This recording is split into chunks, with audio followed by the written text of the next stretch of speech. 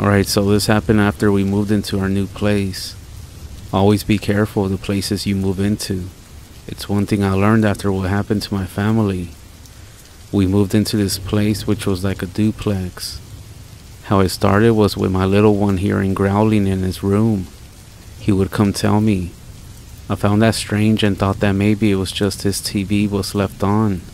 As time went by, I started to wake up with bruises and scratches. They would always be in threes. We would also sometimes see shadows. One morning, my husband saw someone go into the washroom. He thought it was one of our girls, so he waited at the kitchen table for them to come out. He heard water running for the longest time and no one came out. So he got up and no one was in the washroom, but the sink was running. Another thing we noticed was that all my children's behaviors slowly started to change. My older one started to become angry, and my second would stay in her room and became closed off. And my youngest would say that she saw a little boy playing in our living room. One night, when my husband was gone, I was in my room. All of a sudden, I heard banging in our kitchen, so I got up to look. All our drawers and cupboard doors were open, so naturally, I closed them and had this eerie feeling like someone was watching, especially coming from the staircase coming up to our kitchen.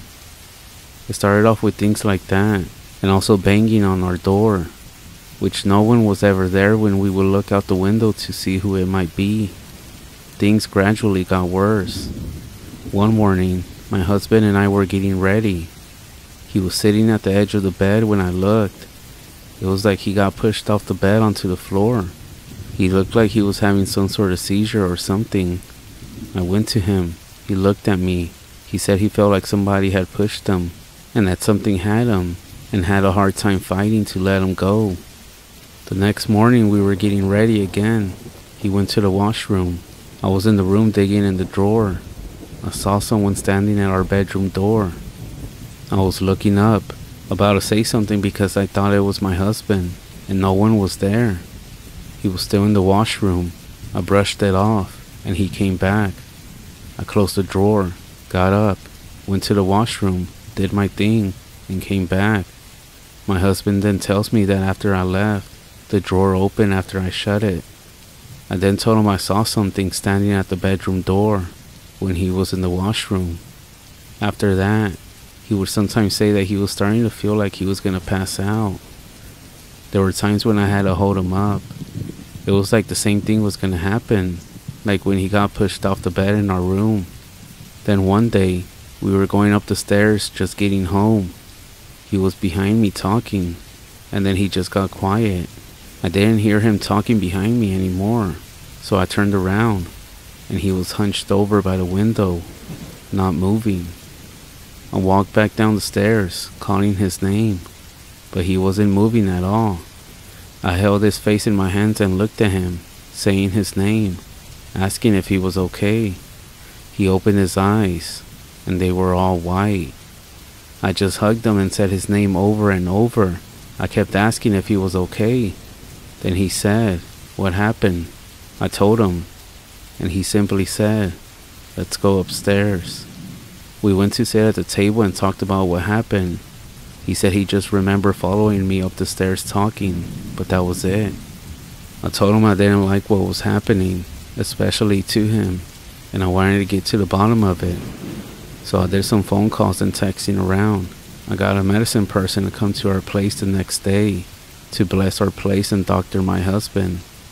This is when it was confirmed we had something in our place, and she said I left when she started praying and smudging. After that, our home felt better. We also had the church come pray from room to room, and as they were leaving, our neighbors downstairs got them to pray for them in their place, because apparently weird things were happening there as well. Things went okay for the next few days. We went about our business. We were coming home. We went upstairs, then went out for fresh air. And as we were standing by the door talking, my husband said, "Alright, let's go upstairs." So we were going up again, and I didn't hear him coming behind me. I looked back, and he was standing by the door this time, with his head down. I then said, "Are you okay?" He didn't answer me, so I kept asking him. Then I was standing in front of him, talking to him, and hugged him again, asking him, "Are you okay? Talk to me." That's when he looked up, and his eyes were all white again. Except this time, there was an evil smirk on his face. So I started yelling for my young adult son, who was upstairs. He wasn't answering or coming, but my youngest son heard me. I then told him to go get his big brother, so he then came, and I told him, "Go get my bundle." So he did. He came and ran it down to me. I pulled out my rattle, and I started shaking it on my husband's chest, telling the thing that was inside my husband to leave. That's when it started coming towards me closer. So I started walking up the stairs backwards, and I kept saying, "Get out of his body."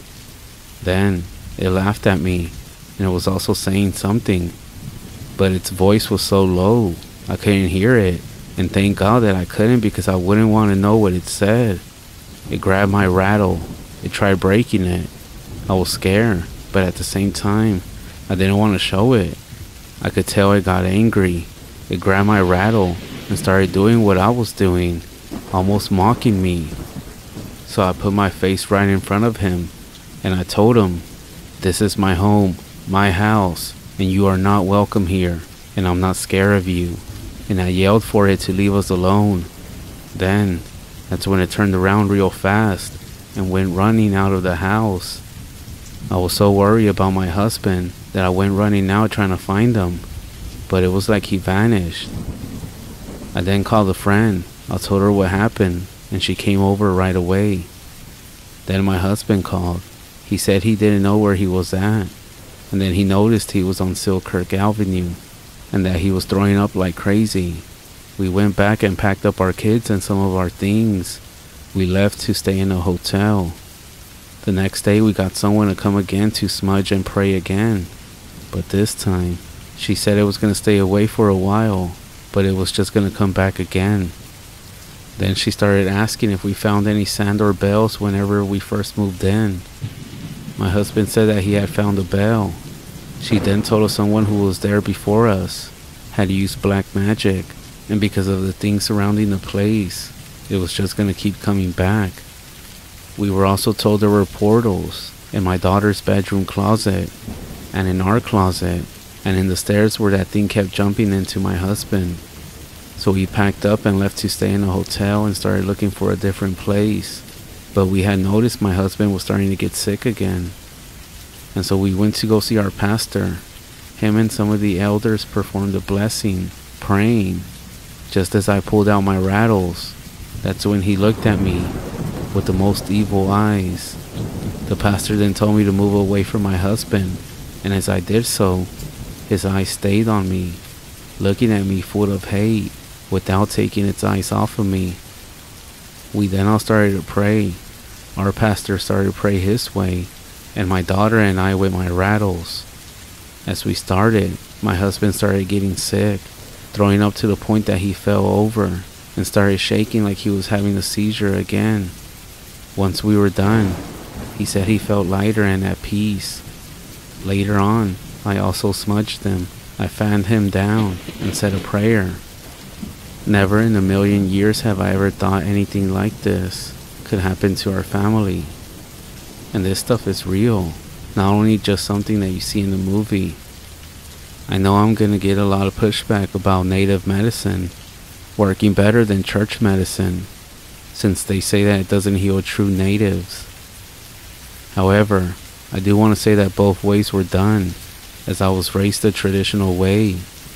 There was no way of getting rid of whatever this thing was. As we were told by the medicine lady, witchcraft is white man medicine. This is why we chose to do both ways, and it's healed my family just fine. We are native.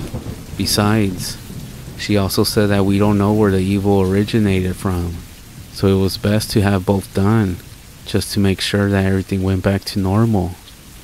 There is a little more to our story, and I'll save that for another time. I'm just happy my family is okay now, and safe.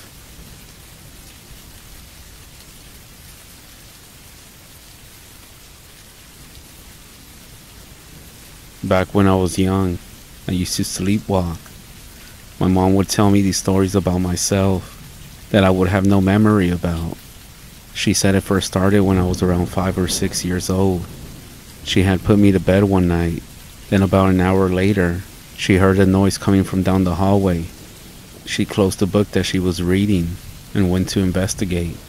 She told me that she found me sitting at the kitchen table, pretending to eat food. At first, she asked me what I was doing, and after not receiving a response, she got closer. She realized that I wasn't awake to respond. She stood there, and she just watched me for some time, as she hadn't actually seen a sleepwalker before. She said that I sat there acting as if I was eating. Then I would stop and turn the chair to my right.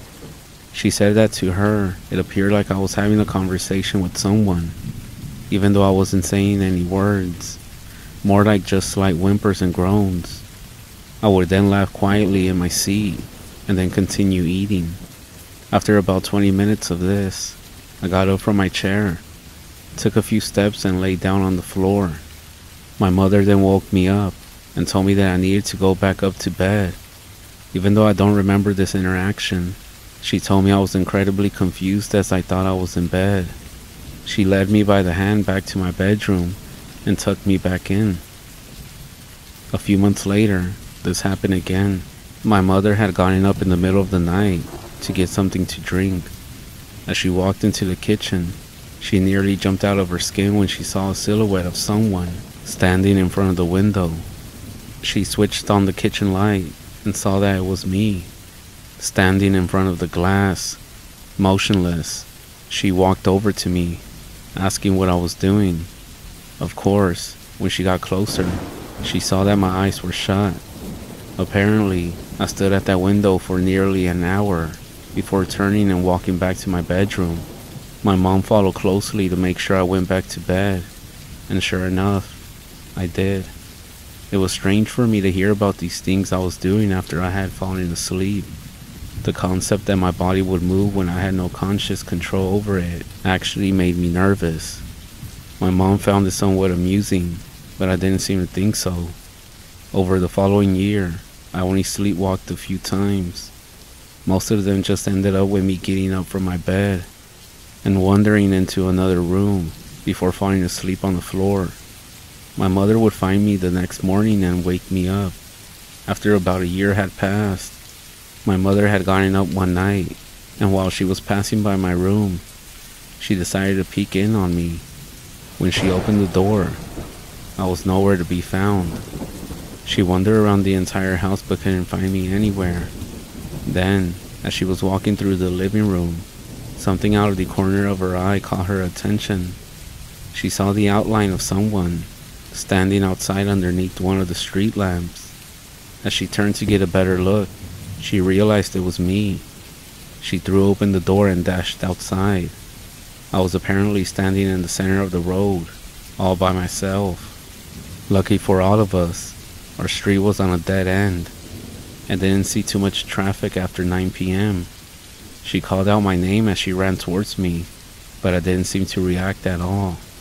As she got closer, she saw that I was moving my arms, as if I was having a conversation with someone. She walked up to me and grabbed my wrist. When she did this, I apparently began to freak out, shouting and fighting against her, as if she were some sort of beast attempting to devour me. A minute or two later, I had woken up and snapped out of my frenzy. When I came to, I asked my mom what I was doing, and she explained that I had sleepwalked outside. I apologized to her, and she led me back inside. The months that followed, I would sleepwalk almost every other night. It got so bad that my mom took me to a few mental health professionals. Each of them told my mom that sleepwalking is quite common in children, and that I should eventually grow out of it. They just gave her a list of things to be aware of if she finds me sleepwalking again, such as not waking me up in the middle of it. These explanations didn't really put my mother at ease. She wanted something a bit more concrete, so she kept searching until she came across the therapist who specialized in sleep disorders. It's such a bizarre part of my life that I barely remember it at all. The evidence I had that I used to sleepwalk all seemed to come from my mother telling me such. I apparently spoke with his doctor numerous times, and I would visit him at least twice a week for 3 months straight. Then one day, my mother stopped taking me to see him, and according to her, I hadn't had a sleepwalking episode since then. Nearly 15 years have passed since then, and it all just seemed more like a dream than a memory, as if it happened to somebody else, and I just heard about it. Of course, I believe my mom. I doubt she would make up something like that. It just never really clicked that I had this problem when I was younger. That was until I was helping my mom clean out some of her things out of her basement. She was going through all of her storage and was getting rid of a bunch of things. As I was putting out boxes, something clattered to the floor. It was a very thick manila file folder that hit the ground. Hoping that I didn't break anything important, I stopped what I was doing. After glancing at it, I noticed on the front that it had my name on it with some dates. I looked around to make sure my mom wasn't nearby, and I tucked the folder into the back of my pants. After finishing everything up, I told her I would talk to her later, and I headed back home to my house. When I got inside, I tossed my jacket on the couch and pulled out the folder. As I peeled open one end and slid the large file out, my eyes darted across the front of it. It was records of my time with the therapist. I guess he must have given my mother a copy of all this to keep. All the entries inside were each of the days I had gone to visit him. Most of them were just logs of the sessions, as well as a few notes he had taken throughout. One of the last entries drew my attention. It said that the therapist was going to conduct some type of hypnosis on me. Apparently it was some sort of therapy. He had me lay down on a chair and began telling me to relax while asking me questions. He asked me what I dreamed about. I told him that I dreamed of my friend. Reading this, I had no idea who I was talking about. The therapist then asked me to describe this friend of mine. I told him that he was much taller than me, but for a child, that wasn't saying too much. His body always seemed to be hunched over. He had long black hair that fell down to his shoulders. His arms were extremely long, like two snakes attached to the shoulders. Each of his fingers came to a point like sharpened knives. The therapist then asked me to tell him what his face looked like, and apparently, I struggled to describe it. I told him that his face was blurry, like it was covered in TV static. When the therapist continued asking me questions about my friend, apparently, I sat up in the chair, still asleep, and told the therapist to look at him for himself. I then pointed to behind the therapist, and when he turned, he saw nobody. He jotted down some notes and then asked me what my friend wanted. I told him that he wants to take me somewhere far away so that we can both play together. He then made another note. Then through a series of careful statements, he rid my mind of negative dreams. Well, that's what he wrote down anyway. Since that day, I have slept peacefully without any more sleepwalking incidents. All those memories I had from the early years of my life actually seemed blurry, and I had nearly forgotten about them all. Despite not knowing anything about those statements I made, I couldn't help but feel a little bit familiar with the description of this friend of mine. As I closed the file, I sighed, thinking about all the things I had said in those notes. I looked at the clock, which read 10:23 p.m. As I stood up from my chair, I saw something out of the corner of my eye. For the briefest of seconds, I thought I had saw someone standing outside. Someone tall, with long arms, with long black hair. Someone with a blurry face. I blinked my eyes, and when I opened them again, it was gone. I wanted to rationalize what I had just seen as a result of reading those files, that my tired mind had simply made me see this. But for some reason, I can't seem to shake this feeling that those weren't simply dreams. The dreams that I had been experiencing when I was a kid. I'm starting to think that there was something much more than dreams. Something much more sinister. I can feel my eyelids starting to become heavier by the minute, and for the first time in my life, I'm scared about what's gonna happen if I fall asleep again. It's been a long time.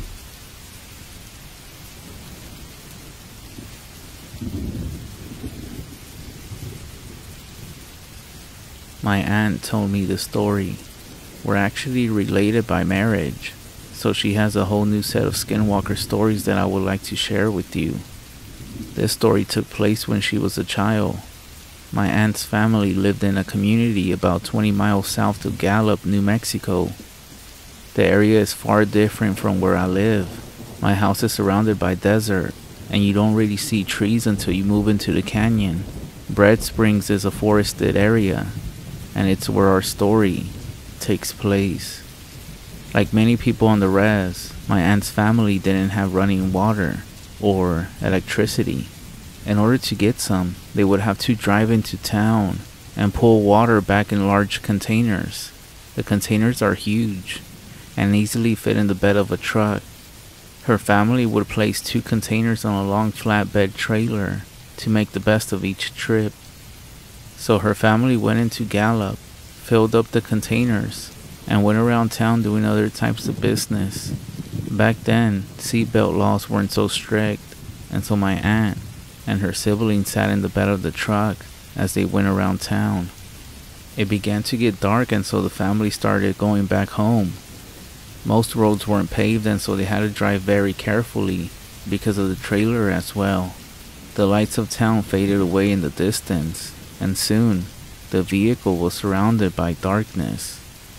They drove and the kids sat in the back and talked among themselves. However, that was until my aunt noticed something. There was a figure crouched by the furthest water container on the flat bed. The truck wasn't barreling down the road, but it was going at a speed that would be impossible for anyone to run and jump on. My aunt nudged her siblings, and they all paused to look at the dark figure. They all got silent and squinted their eyes to look. It was too dark to really make anything out, so they ignored her and continued to talk. My aunt kept her eye on the figure and pulled hard on the sleeve of her brother when this thing began to crawl over one of the water containers. The kids all stopped and watched in fear as the figure began to move carefully over the second container. My aunt said that the figure looked like a person. However, its limbs were abnormally long. With these long limbs, it was pulling its body closer to the kids. At this point, they began to scream and cry. They banged on the window of the truck. At this time, the creature was reaching for the tailgate of the truck. Due to the huge commotion that was now going on in the bed of the truck, the driver slammed on the brakes. The creature hit the tailgate and fell down in between the truck and the trailer. The driver rolled down the window and asked what was going on. The kids screamed at the driver to go. They weren't sure they were safe until they saw that the trailer moved up and down as if it ran over something large. When my aunt told me the story, I sat in disbelief. She told me she was uncomfortable when it was crawling on the trailer, but true fear rang through her body when she saw its eyes. I asked her what she meant. She said that they were like teddy bear eyes. I didn't quite understand what that meant until I pressed further. She said that its eyes were shiny. When you shine the light in the eyes of an animal, they reflect back. The brake lights were shining, and whatever they saw that night had eyes that were glowing back.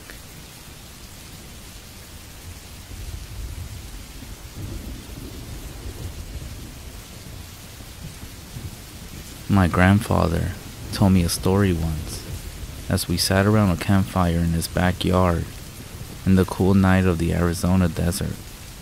The horizon was clear, and each star twinkled in a purple sky, with a full fat moon hanging low over the mountains.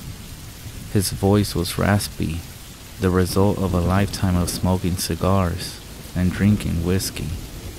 The fire danced and shined across his wide dark eyes as he settled into his seat ready to tell his story. Way back when I was a boy, about your age, I lived outside a reservation with your great-grandfather. He had returned from the war and set about raising horses and cattle on a 100-acre ranch settled between a brambly mountainside with good dirt for growing thorn brush and not much else. One night, my mother was sick, and Pa and I took a trip into town, about 50 miles away, straight through the dry desert, over a washed-out creek and some old abandoned farmsteads. Pa and I were driving in an old Ford pickup truck. I remember it was dark out, inky and thick, with only the lights of our old truck lighting up the road. I remember it so much. The engine began to sputter, and the truck slowed to a jerky stop. "Damn it," Pa said, guiding the Ford to the side of the road. As it coasted to a stop, my pa said, "Stay here, son," and he stepped out into the darkness, shutting the door with a heavy thud. My window was down, and the cool desert air was breezy and felt good on my hot face and neck. Pa was getting water from the back to cool down the engine, and that's when I smelled it. Rotten eggs. Strange, I thought, to smell sulfur in the desert. My nose also picked up the smell of one of those dead bloated cattle that would drop from the heat and lay there until the crows pecked enough holes in their hide to cause the whole thing to explode. It stunk, and I gagged. My skin started to tingle too. The back of my neck felt itchy, and my face started to get very hot. The wind stopped blowing, with the stink filling the cab. "Pa," I called out. No answer. My heart started beating, and I felt such a fear in me, in my bones, in my chest. I tell you, I never felt fear like this. Not until Vietnam. Not until I saw men dying around me. I locked the door and reached over for my pa's door and saw a shadow bound across the road through both dim beams of light across the partly open hood. Grandfather paused telling the story. He spit a fat piece of tobacco to his side, and he looked very pensive into the darkness. I realized I was holding my breath and gasped for air. The night was breezy, but I was sweating and clammy. "What about your father? What did you see?" My grandfather, continuing the story, sighed. "A creature." He shook his head. "You have to understand, there were legends. Old legends. Much older than what's out there in the valley. Older still than Crazy Horse and Sitting Bull, than the old chiefs and their shamans, the Apache and Hopi and Cherokee, and all them old tribes and First Peoples. They told tales.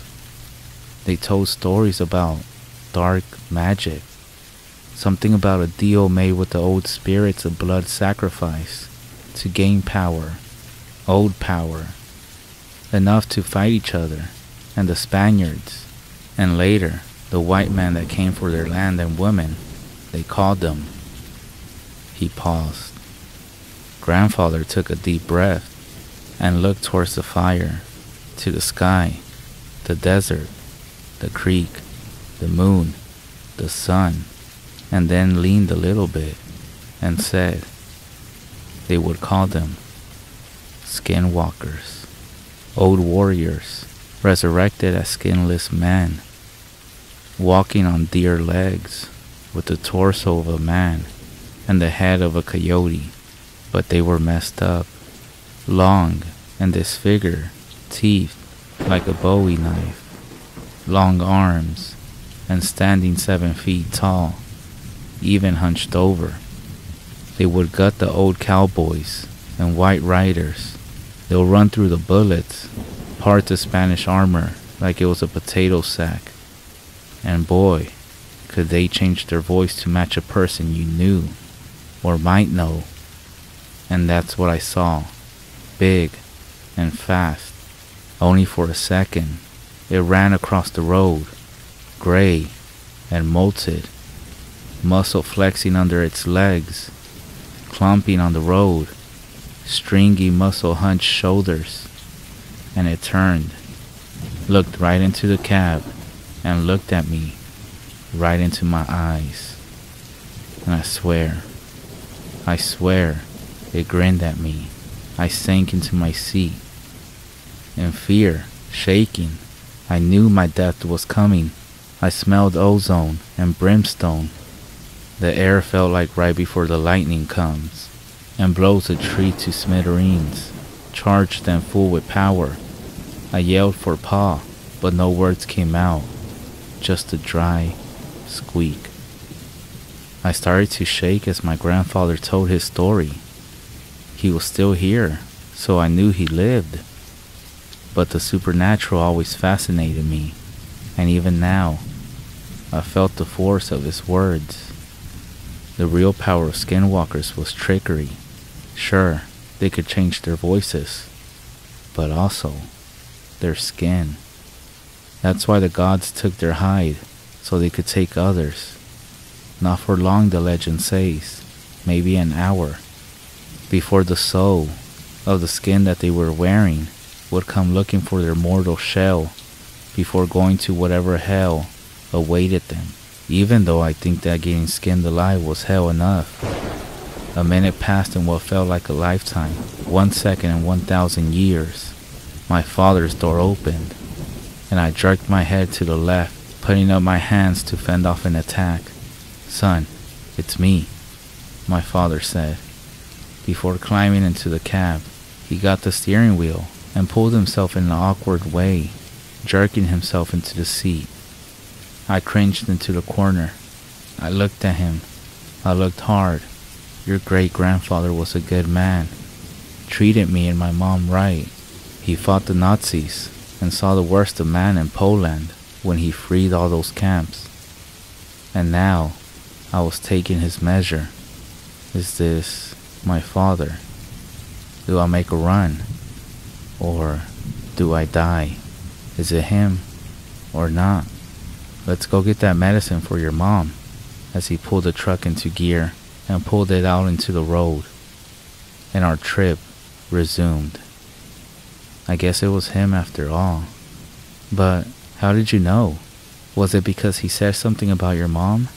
I knew, because out the window, out the corner of my eye, I saw that same beast, running 50 miles an hour, right next to our car, looking at me with those yellow eyes and grinning mouth. I looked and saw it, hunched and angry, running next to us. My pa kept his eyes on the road, looking straight ahead.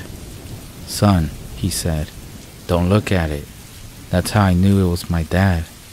He knew what to do, and he kept telling me to just keep looking straight ahead and to not look at whatever was around us, running. He then told me that by acknowledging its presence, you give it power.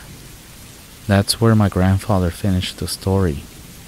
I kept staring at him, but by this time, he was just looking straight ahead, looking around me, and said we should go inside. As we went inside the house, he then told me to not ever mention skinwalkers. He also said that speaking their name out loud or mentioning them at all, even in text, even in stories, even if someone else is telling you a story, is supposed to make them aware of your existence.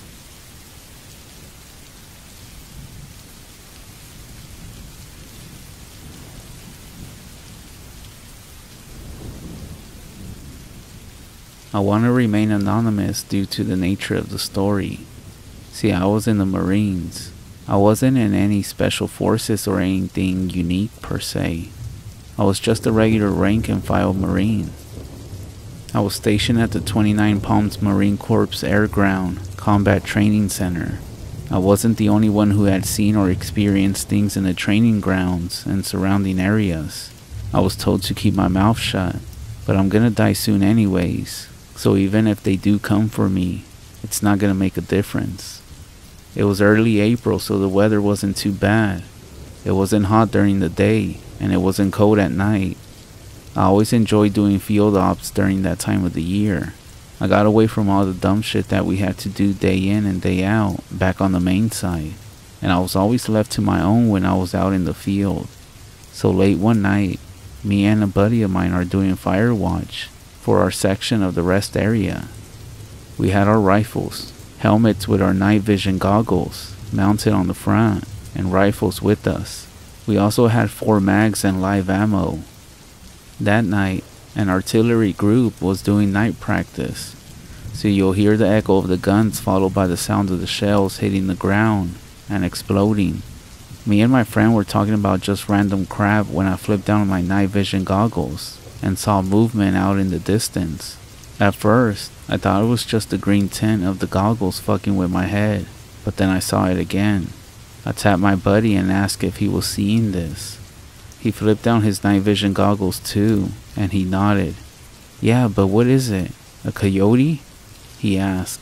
"No, man. It's too big to be a coyote. Besides, it looks like it's running around on 2 legs," I said back to him. That's when he tapped me and pointed out into the dark. "Hey, there's more than one, bro," he said.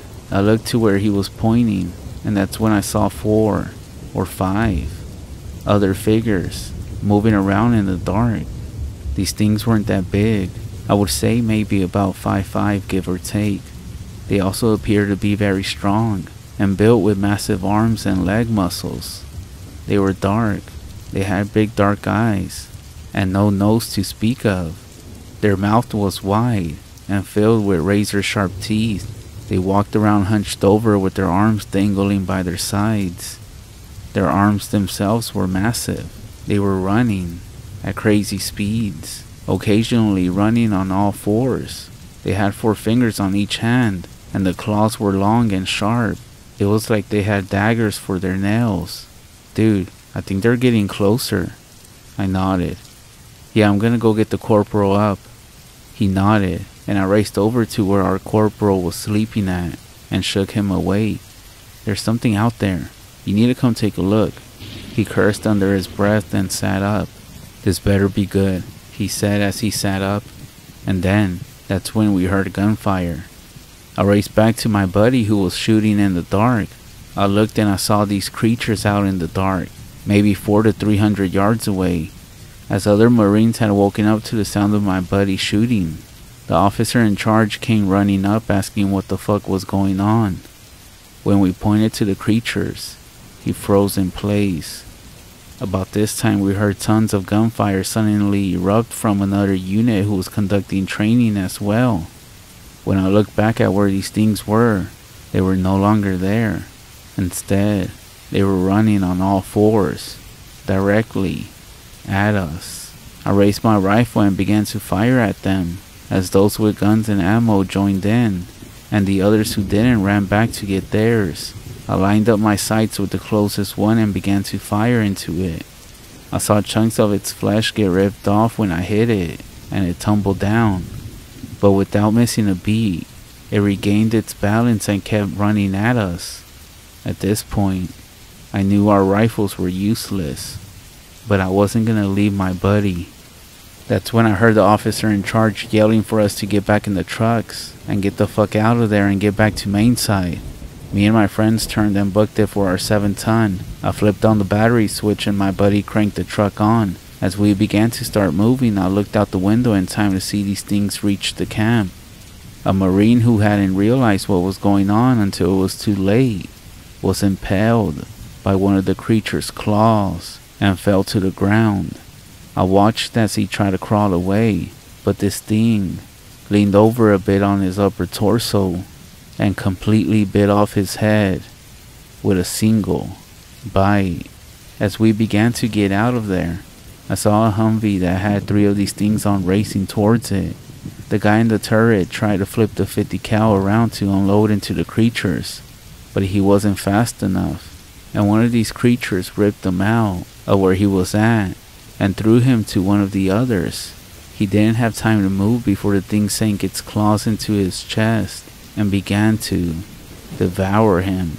I watched as the thing on top of the Humvee then jumped down into the hood and shattered the bullet-resistant front glass and pulled out the mangled corpse of the driver and run off into the desert with him. The remaining 3 Marines got out and made a run for our truck. I tapped my buddy to let them get on. However, they never made it. One by one, the things picked them all off and ran off with them, their screams fading into the desert. By the time we got back into the main road back to the main site and caught up with the rest of our unit, we noticed how active the night sky had become. There were helicopters everywhere with searchlights. We figured someone had called it, and they were trying to find the creatures, or the missing Marines. Well, what was left of them anyways.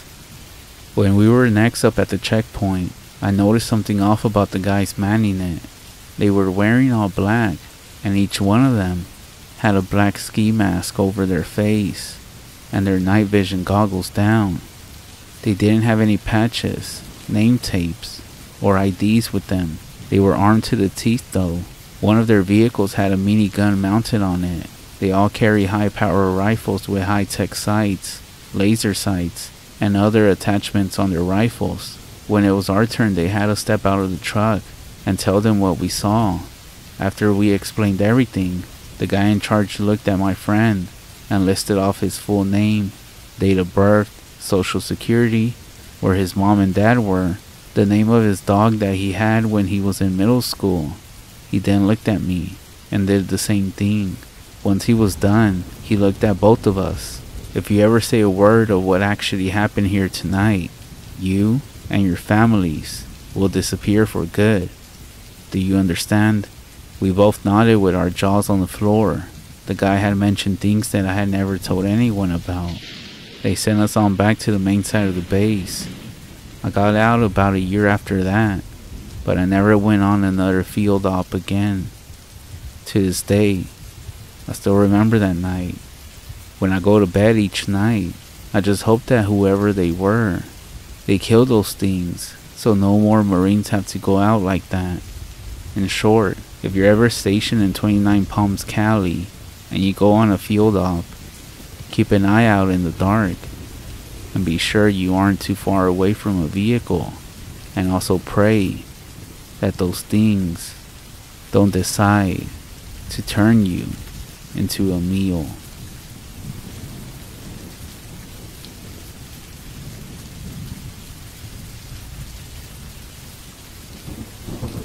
I had been a hunter for most of my life. Leading up to this incident, the smell of the warm air and the beauty of nature always had me at ease. I never felt scared alone at night because I have seen everything there is to be scared of. I have seen bears the size of a small car and animals so vicious they would kill anything that moved. The one thing I was never scared of was deer. I heard the tales of the Skinwalker, the Wendigo, and pretty much anything in between. My uncle was an expert in tracking and hunting. We always went on trips together and would always come back with a fresh kill. He had something about him. It was a rule.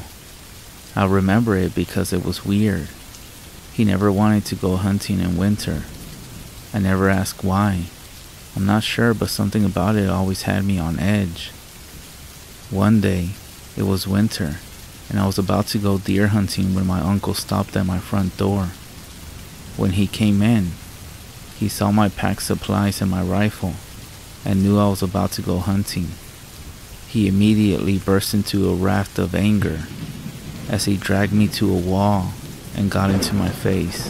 "What the fuck do you think you're doing?" His spit went all over my face as he looked at me crazy. He looked primal, as if he was fearful of something that he did not want to share. It was the same face you would expect a child to make if they were dumped in the middle of nowhere. The same face of fear that you see in people who have PTSD. I calmly brushed them off and got to the door saying I was gonna go hunting. I was not about to fight with my uncle and ruin this trip, as I hadn't gone hunting for close to a month.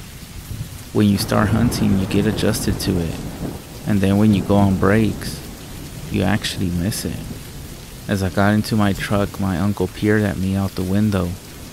He was there to take care of my house, but before I reversed, he left with the door open. My uncle is prone to outbursts, as I should mention. He's only ever done it a few times, and it's always in a situation where the reaction suits it. Not this one, however. What was so bad about hunting in the winter? The spot I had planned was an isolated one. It was a huge forest area, which I had not been to before. I obviously had mapped the area out and brought essential survival tools in case the worst came, but I never thought I would have to use it after all those years out in the forest. When I arrived, the crisp, cold air immediately saturated me in discomfort. I quickly got another layer of clothes on before I started to walk to where I would set up camp for the night. The clearing I had chosen was a pretty tight one. There was a big tree in the center that stood above the rest. It was called the forest star, which suited it. Around the clearing, the forest was extremely dense. Almost no sun shone through the top.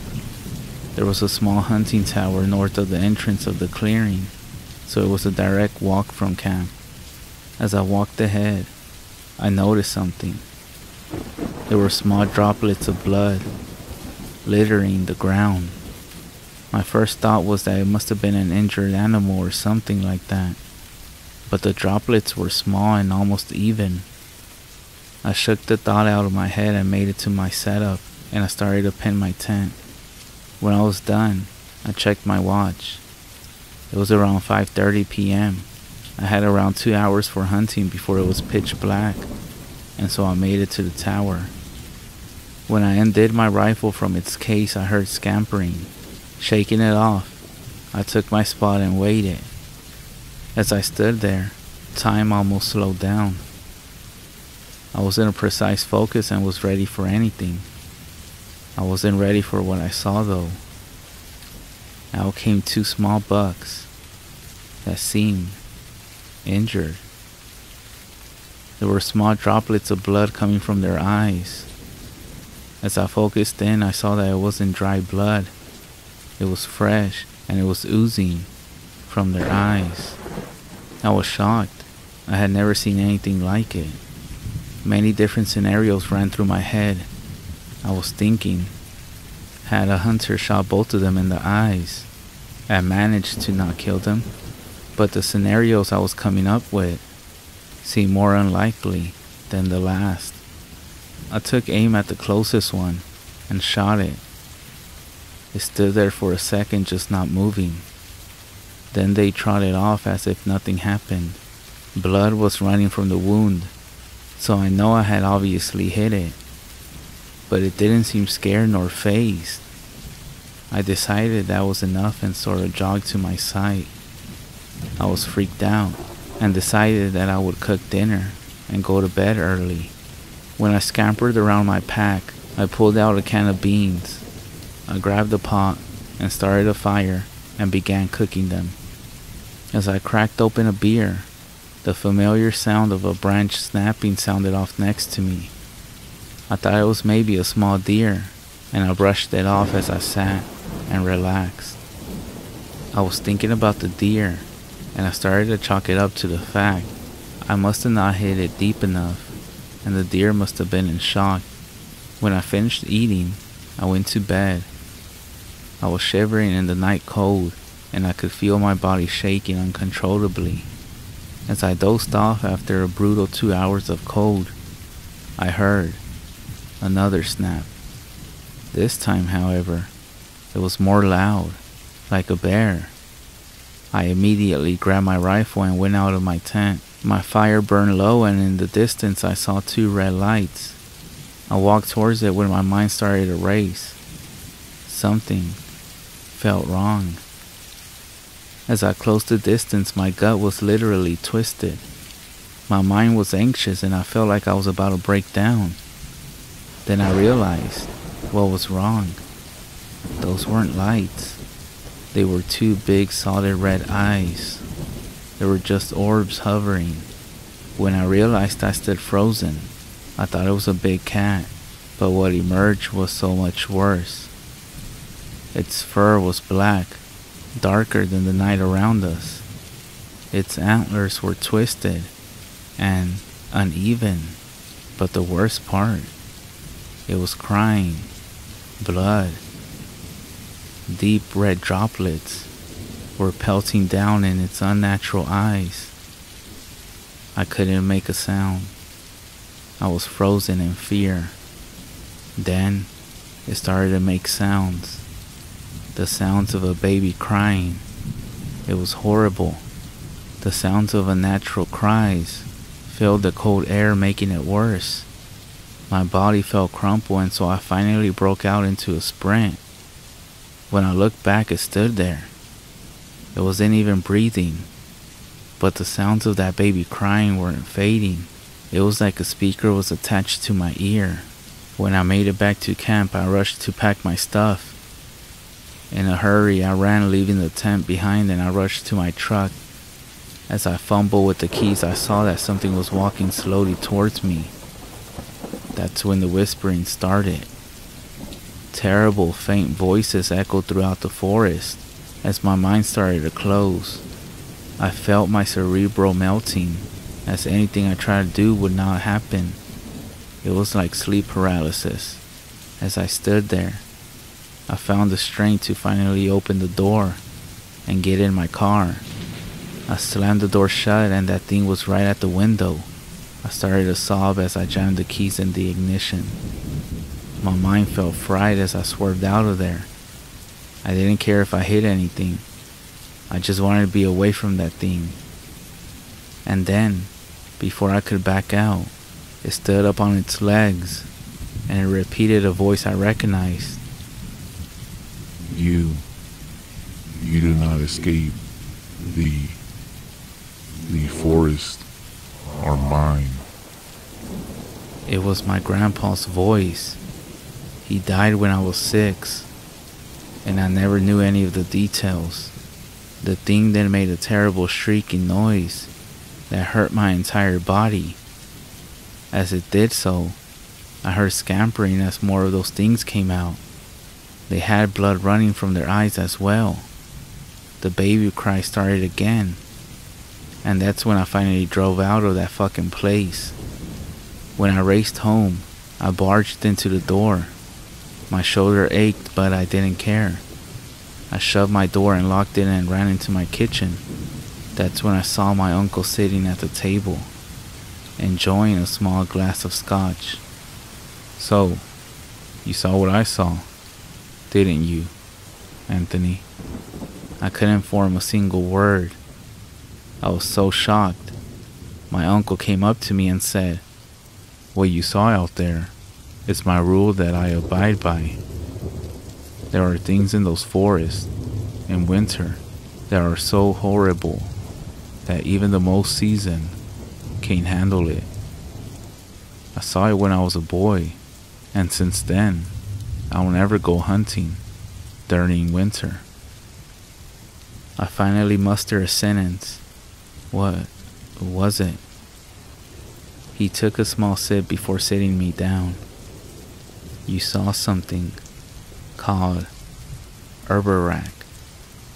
It's an old, ancient being that dwells in the forest during these winters. Hunters who see it never are the same again, but some never even come home. I was lucky." My uncle sort of sniffled as he told me about his encounter with Urbarak when I was 23. My father and I went out into the woods on a very cold winter to hunt. Our family was struggling, so we didn't have much food. When we were hunting, my father called out to me, but before I could even get to him, I heard him yelled out before he fell silent. I never saw him again, but what stood there was worse than the loss of my own. A deer with red eyes, black fur, and twisted antlers stood there. Blood was running from its eyes. Then it started to cry like a baby. My uncle stopped and had to take a second before continuing. I comforted him as I was teary-eyed. It ran after me, Anthony, on 2 legs. It was like a human, and I rushed to get away from it. He rolled up his sleeve to reveal a terrible red scar that ran across the entire underside of his arm. It was trying to feast on me. It knew I feared it, but eventually I managed to lose it. He finally finished his scotch before continuing. I was stuck in the forest for 3 days, fighting to survive. I heard its cries and whispers all around. As I tried to make it out, I finally arrived at a road and was taken in by the police. No trace was found of my father, except for one thing. They found blood at the scene and tested it. It belonged to my father. What was strange about it, it was mixed with his tears. Then my uncle finally stood up. Fear it, for it now knows who you are. Those were his last words. He left my house and the police found him wrapped up in a noose 2 days later. It broke me. My hunting buddy and best friend was gone. There was one detail about his suicide that was never resolved. He had droplets of blood coming from his eyes. The coroner's inspection said it was an aneurysm, but I'm not sure that is the truth. I'm 50 years old now, and I haven't been hunting in 2 decades. I can't even go into the forest anymore. I'm thinking about going back and seeing what Herberak is. Maybe I can kill him. So beware of Herberak, for he lurks in the forest, out in the cold.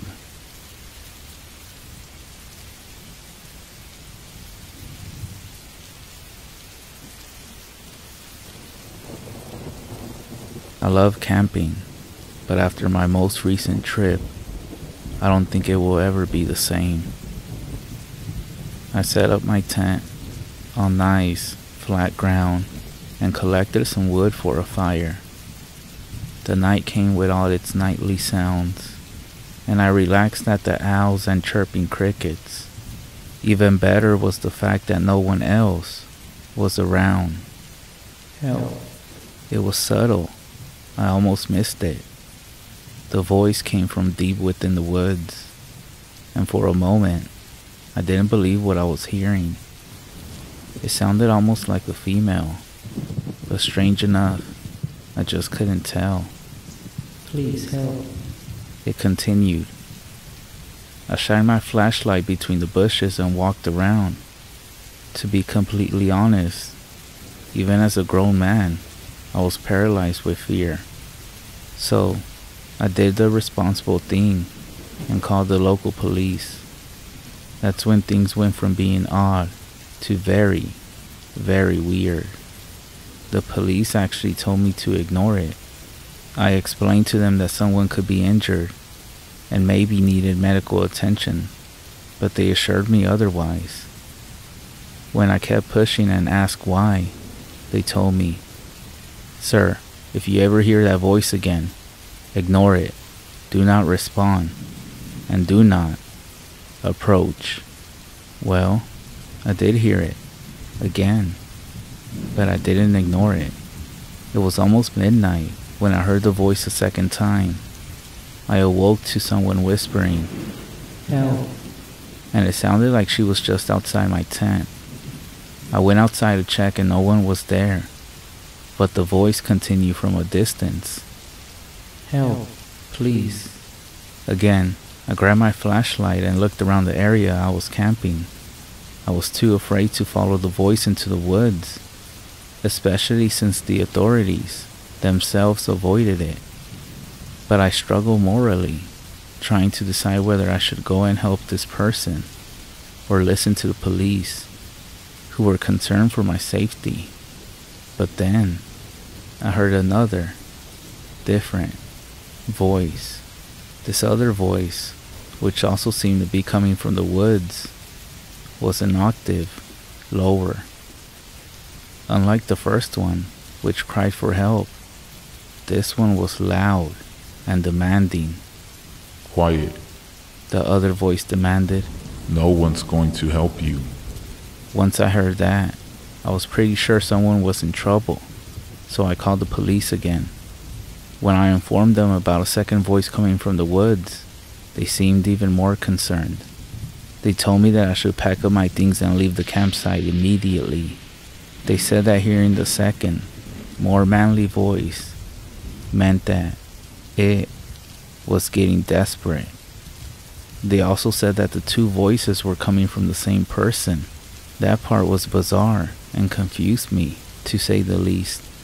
It was at this point I dismissed the police in that area as crazy, but not before telling them off.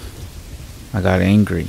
I told them that if they didn't get down here to come and check it out, then I would do it myself. I said that a woman could be in serious trouble and that it was their job to help her, but they still refused to come. All they kept repeating to me over the phone was, "Do not enter the woods, sir." They actually seemed more afraid than I was. Once I hung up the phone, I heard the voices again. A gentle, "Please, somebody help me." And then a growling. Quiet. No one's coming. It was a little past midnight at that point. I couldn't live with myself knowing that I had the chance to save someone's life, but instead became a coward. So I grabbed some things and ventured into the woods. When I entered the woods, the voices ceased. Just like that. No cries, no whispers, and no commands. Even the owls and crickets went away. Nothing but dancing leaves and creaking tree branches.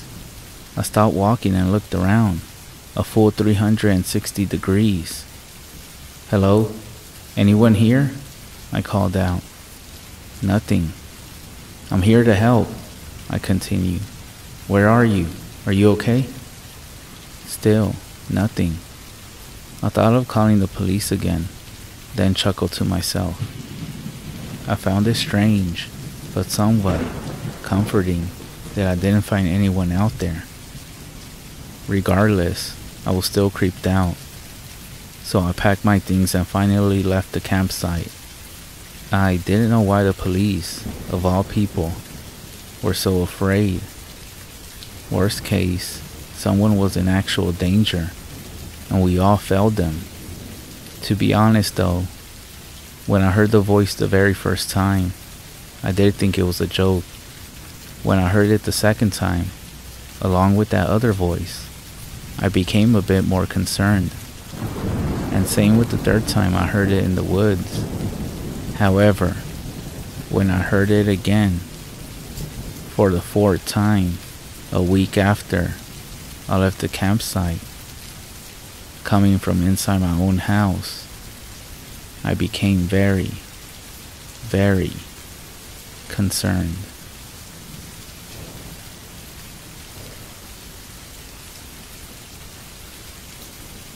I was the first to notice an extra person had joined our group. I counted 6 of us sitting around the campfire, but I knew we had left home with 5.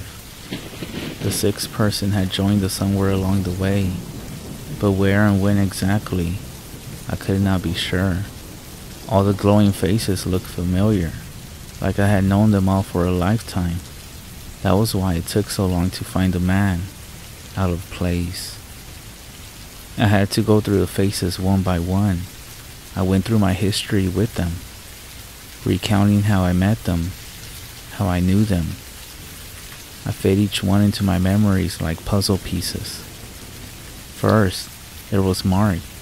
He was sitting next to Sarah, talking with her as always. I met Mark and Sarah 6 years ago in the 10th grade.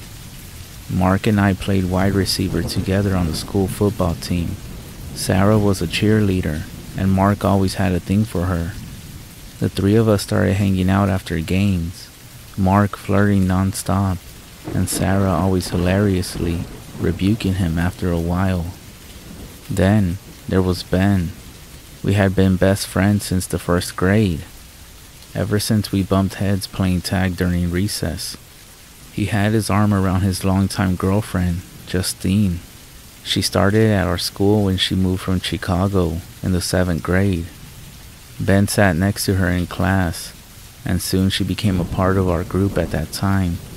She was quiet and shy when she first arrived, but once we got to know her, she opened up. She was one of the coolest and nicest people you could ever get to meet. She had also become close with Sarah in the past few years. And then, there was the 6th face, the piece that did not fit. I stared at him, and his name escaped me. That is, if I ever had it in my memory banks in the first place. He looked familiar, but I could not place him in my memories. But why, if I recognized him? Why could I not remember his name? Why did he sit among us, acting as if he belonged here? He stared at Mark and Sarah as they chatted. He started laughing when they would laugh, smile when they smiled. I couldn't figure it out. The question burned in my head. How had he, a stranger, joined our little group without any of us noticing something amiss? Hey Porter, Ben pulled me from my thoughts. Your head up in the clouds or something? I was just telling Justine about our 5th grade teacher. What was his name again? Mr. Smith, I said. Oh yeah, Mr. Smith. I was telling Justine how you could rile that guy up like nobody else could. Remember that one time you gave your homework printed in yellow ink? Ben and Justine laughed. Yeah, I remember, I said. I can still see the steam coming out of his ears. They laughed again, and I semi-joined in.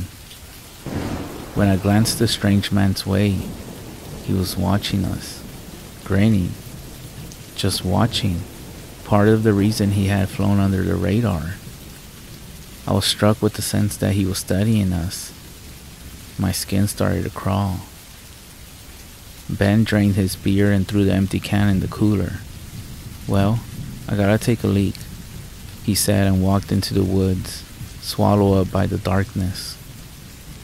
You really know how to push people's buttons when you want to, huh? Justine said. I shrugged. I was having trouble focusing on the conversation. The weight of the situation, the reality of it, was starting to hit me. A strange man had attached himself to our group unnoticed, and who the fuck knew what his motivations were? Questions raced through my mind, none I could answer. How had no one else noticed yet? Why had it taken me so long to notice? Was I going insane? Am I forgetting things and forgot this one friend of ours? The strange man then stood with jerkiness. I gotta take a leak, he said. It was the first time I heard him speak. He spoke in a strange way. It sounded as if he had to force the words from his throat. He walked with an awkward gait, and like Ben, disappeared behind the dark veil of the trees. No one else flinched. Justine kept talking. I always loved the long relationship you and Ben have. It was so hard moving cities and leaving all my old friends behind. I mean, I can't complain too much. I wouldn't have met Ben and all you guys otherwise. Justine, don't you see what's going on here? Huh? You're telling me you haven't noticed? Notice what, Porter? What are you talking about? Who was that guy? I gestured to the vacated spot the strange man left behind. Oh, him? He's, what's his name? She trailed off. She frowned into the fire. I could see her mind ticking over, and her eyes twinkle with concern. I knew I wasn't going crazy. I don't know, she said. Who is it?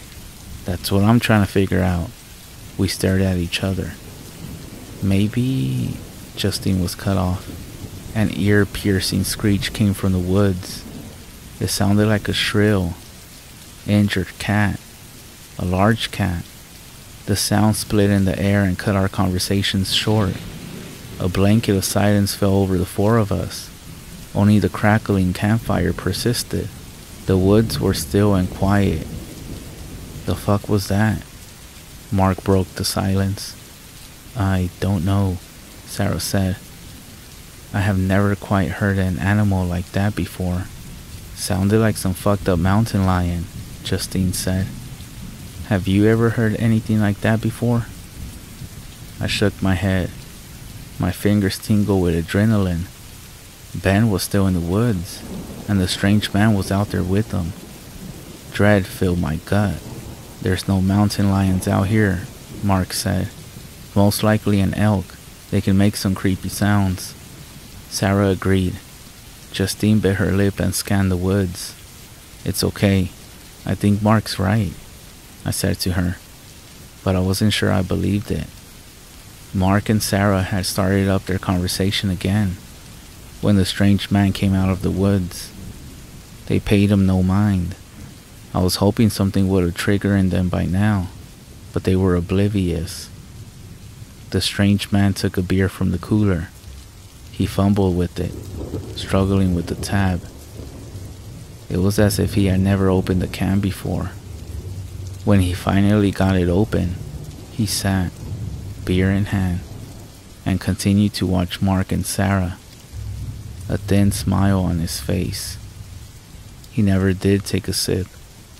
I watched them from across the campfire, his head wavering behind the heat. I touched on what made me uneasy about this strange man, aside from the fact that he had managed to infiltrate our group without any of us noticing for a long time. He moved with jerkiness and awkwardness, like a newborn animal. Nothing he did was well practiced. It made everything he did look like an act, an imitation. I didn't make the connection at the time, but I should have seen this man was not quite human. But at the moment I wasn't sure what to think. I guess I just thought he was a freak. I considered calling him out, then and there. I wanted to ask him just what the fuck he was doing, but I'll admit, I was a little scared. I had visions of this guy being some horrific serial killer, and I didn't know how dangerous he was, or if he was armed. I didn't want to push him into doing something drastic that got all of us killed. As time went by without any sign of Ben, I became convinced the strange man had done something to him. I watched him plan and marking his next target.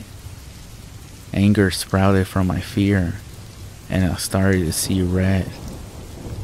I needed to stop him. We used an axe to chop firewood for our campfire, and it was leaning against my seat. This man was dangerous. I was sure of it. I convinced myself I needed to do something before another one of us was next. I clutched at the axe's handle. Justine touched my arm. Porter, where's Ben? I'm getting nervous. It's okay, I lied, patting her hand. I'm sure everything is okay. I stood with the axe in hand. I'm gonna go get some more firewood, I announced, more awkward than I hoped. Okay, dude, Mark said. Porter? Justine's voice. Speaking up was a mistake. I had drawn the attention of the strange man. I walked past him, trying to act as nonchalant as possible, but I was never a good actor. He watched me the whole way. He kept his glare on me as I reached the area of the woods, and as he looked back, his head rotated around an unnatural distance. That was enough to chill my spine. I was hoping he would turn around to look away and give me an opening, but he never did. I'm not exactly sure what happened next. I never saw him stand up and walk over to me. I never even saw him move a single muscle. But just like that, in an instant, he was standing in front of me, inches away from my face. It was as if he had teleported. A metallic smell stung my nose. The strange man stunk of blood and copper. The axe trembled in my hand. Any thought of actually using it fled my mind. I locked into place, my skin covered in goosebumps. Power radiated off of him. He spoke to me. Get some firewood, He said in his forced tone, and he smiled wide. At that moment, Ben emerged from the woods. Ben, Justine cried. Jesus, Ben said as Justine squeezed him. Did you guys hear that cat thing? We think it was an elk, Mark said. Where were you? Why did you take so long? Justine asked. I guess I wandered too far off, and I lost sight of the campfire. Took me a bit to find my way back. For a second I thought I was going to have to freeze my ass off out there alone tonight. The relief washed over my body like a wave, crashing into my muscles. I felt each one relax. At least Ben was safe. I looked for the strange man, but he was gone. He somehow slinked away while I was distracted. He was good at going undetected when he wanted to. My thoughts turned to getting out of there. Even though Ben was unharmed, that guy was still trouble. I started back towards the group and caught the middle of their conversation. Yeah, who was that guy? Ben said. I thought he was with you guys, Sarah said. Yeah, isn't he your friend? Mark added. I thought he drove over with you three. No, Ben said. I don't know him. The panic spread over everyone's faces. They were finally feeling what I was feeling. The realization had set in. We need to get out of here, I said, before he comes back. Yes, please, Justine said. We have to leave now. That guy was a freak, right, Porter? I explained to them how I noticed he was the odd man out when we were sitting around the campfire. I explained the odd behavior, and they all agreed the guy was strange and possibly dangerous. None of us could pinpoint exactly when he had joined the group. He had slipped unnoticed and unaccounted for. It was strange. We packed our tents in record time. We trekked the 15 minutes to our vehicles through dark woods, flashlights in hand. We heard the screech of the elk again, if it was an elk, which I had my doubts about now, and we took some comfort from the fact it sounded further away. Even so, we picked up our pace for the final stretch of the walk. I felt like I could finally relax behind the wheel and lock doors of my SUV. Justine and Ben sat in the back, while Mark and Sarah followed behind us in Mark's old beaten-up vehicle. We were heading out of the woodland and were planning to shack up in a motel for the night before heading home in the morning. I thought we were free and clear. We worked our way around the dark roads that snaked through woods.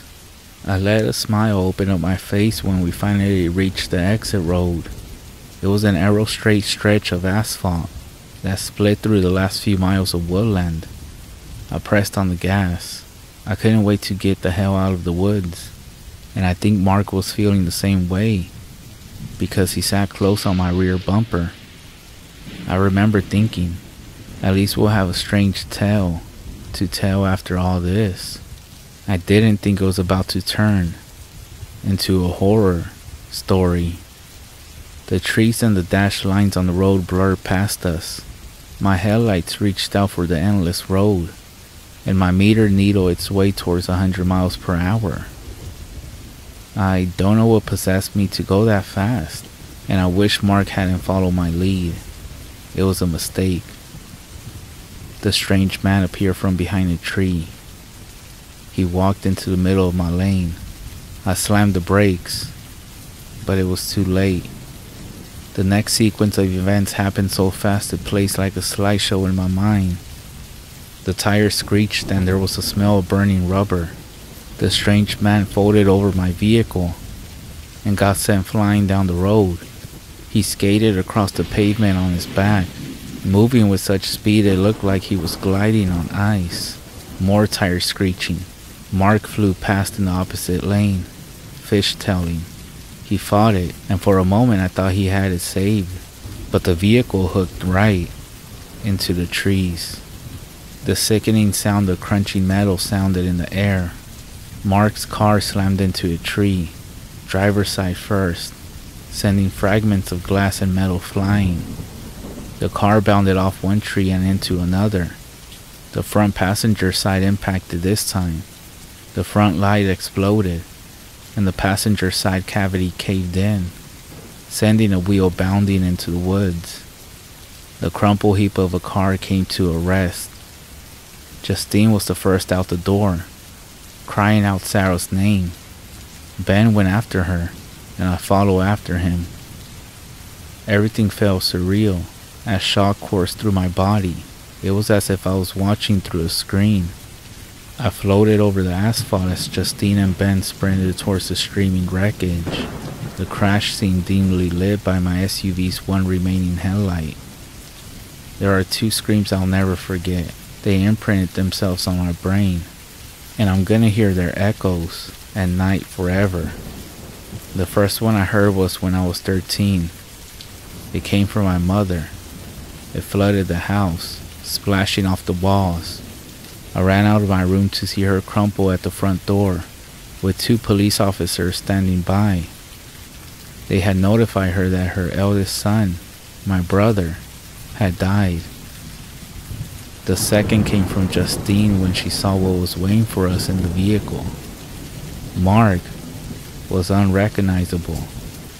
He was a shattered mess of bone, skin, and blood, blended and intertwined with the crumpled steel. Sarah was blinking slowly. Her breathing labored. Her one arm shattered, broken in too many pieces to count. Her legs crushed at knees from the front of the vehicle, which crumpled back into her leg space. Her legs would have been flat if I could see them. Justine turned away and fell to her knees, with her face buried in her hands. Ben tried to comfort her, but he had to turn away and throw up on the side of the road. I pulled out my phone and struggled to dial 911. With my fingers shaking, I kept pressing the wrong numbers. My voice was small and distant as I explained what happened to the operator. She told me to stay on the line, but as I looked down the road, I dropped my phone. The strange man was standing there. His grin reached from ear to ear, showing a grandstand of his teeth. His shoulders shrugged up and down as if he was laughing. In fact, the fucker was laughing. If I were not in shock, I would have gone after him right there and then. I would have torn his heart, if he has one, right from its chest. But all I could do was stare, struggling to keep the tears behind my eyes. The strange man started for the woods. I watched them go, and I watched them change. I saw it. I know I did. This was no illusion, no trick of the mind. This was real. I saw him. Shapeshift. I saw. It's true. Form. We were not dealing with something human that night. After countless hours of research, I believe I saw what others have called the goat man. Its horns were sticking out, uneven from its head, with rows of sharp teeth, and walking upright, like a man, with an awkward gait. It vanished into the shrouded woods. It's been 8 months since that night. I've only seen my friends a handful of times since then. Our relationships have shattered and are left in ruin. All we are now to each other is a stark reminder of that night. Mark is dead. Sarah survived, but as a triple amputee. Justine and Ben broke up, and here I am, rugged with a scraggly beard and hair that has been uncut, after spending every sleepless night researching this monster I saw that night, the Goat Man. I'm going back to those woods. I'm coming for the Goat Man, and I'm not stopping until one of us is dead.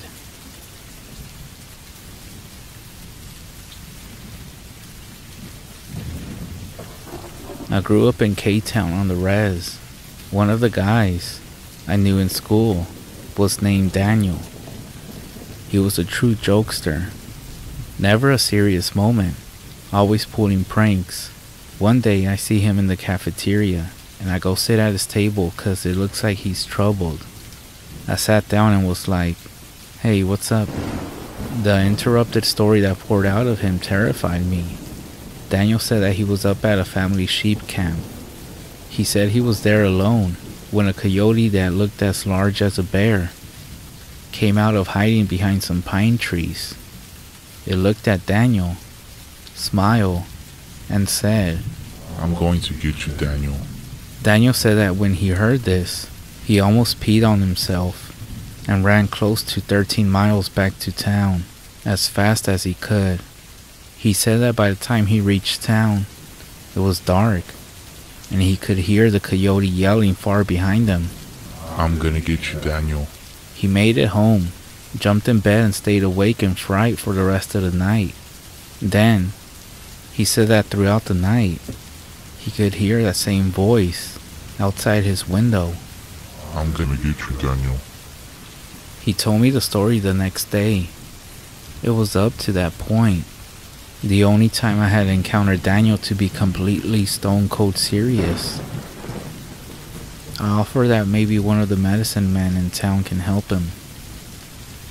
But Daniel was done with the subject from then on. I'm gonna log off till tomorrow night. You all can message me there if anyone is interested in knowing more about this.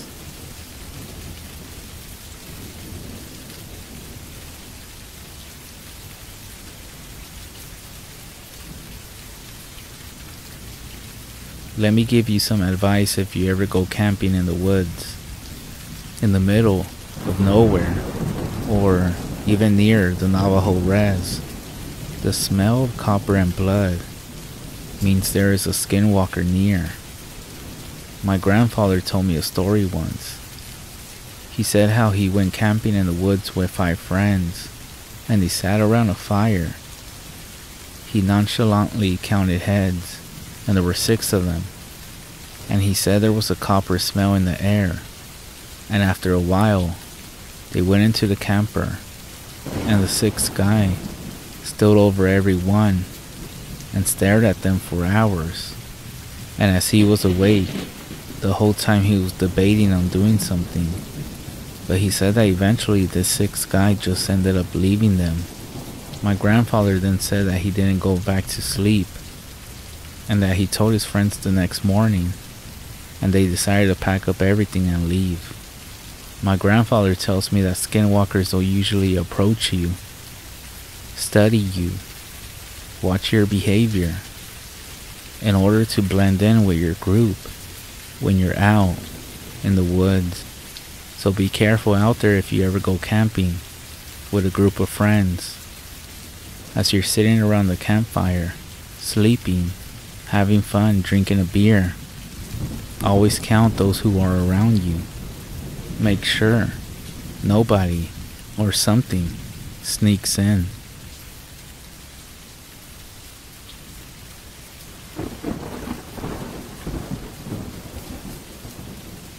This story comes out of Arizona. 3 siblings are returning home to the reservation for a weekend visit with their parents. Their trip is taking them from Phoenix to the family home in Low Mountain in Pinyon. It's a trip of about 5 hours. They leave fairly late in the evening. As they approach Keams Canyon Highway, they turn onto a dirt road leading straight into Low Mountain. Just before they reached the dirt road, they noticed an old lady bent from age and walking with a cane on the side of the highway. It is about 2 o'clock in the morning. She has a scarf over her head and a long black jacket beneath, and she is also wearing a green dress. Their only thought is that it's a late hour for walking along an isolated highway, pretty much in the middle of nowhere. The reservation is really dark at night, and there is barely anyone driving on the roads.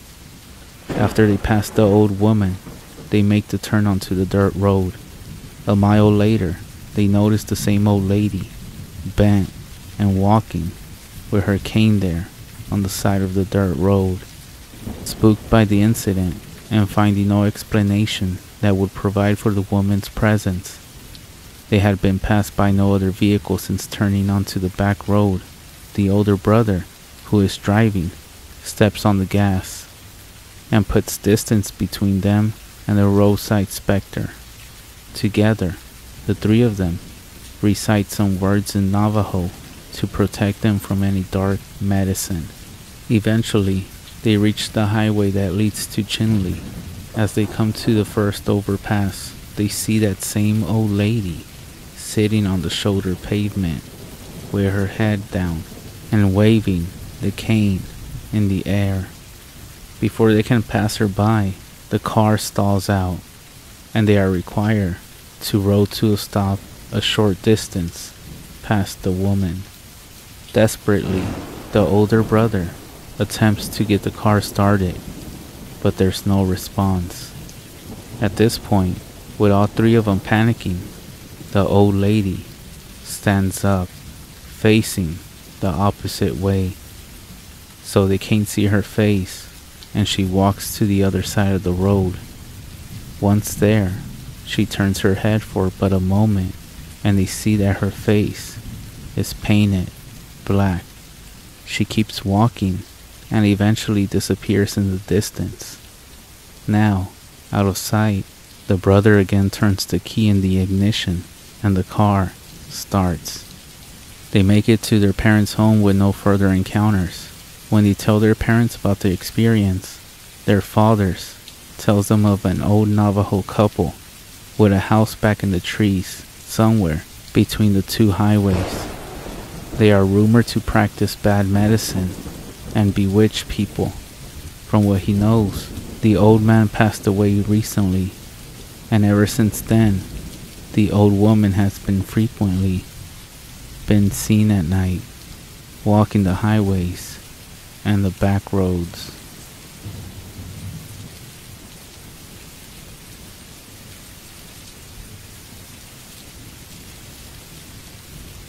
I heard this account from a guy that I knew. He was my friend when we were in a small town in Oklahoma with a decent size native population. Anyways, this guy, he's not actually Navajo, but he's Mexican. He's the nicest dude you would ever want to meet. He was about 35 at the time. He had a family. He was honest, a good-natured guy that I could never see making something up for no reason. But we were hanging out one night and we were telling scary stories, and he was telling me about the most scariest situation that he's ever been in.